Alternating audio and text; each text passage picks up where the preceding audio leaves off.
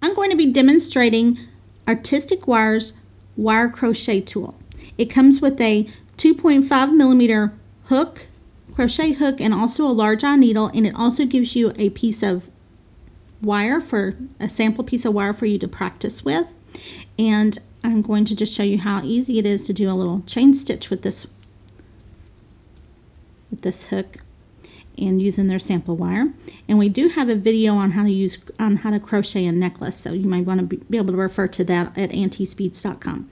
But this is what you do to just do some chain stitches. Is you would make a little loop in the end of the wire and grab a hold and bring the wire through the loop.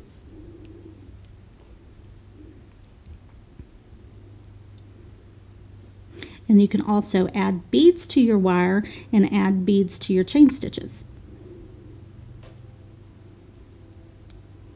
This is a smaller hook than I normally use, so like in our wire crochet video, you would probably need to accommodate for the size of the hook and the loops.